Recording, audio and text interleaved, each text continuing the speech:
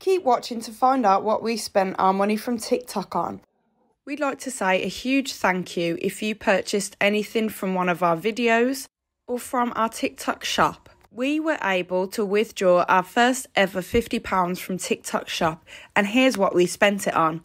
As well as me hoarding a load of cat products, cat litter, cat food, treats, toys, all sorts of things for the cat rescue, the money that I withdrew from TikTok shop actually paid for the shipping fee and a few extras, which I'll show in a moment.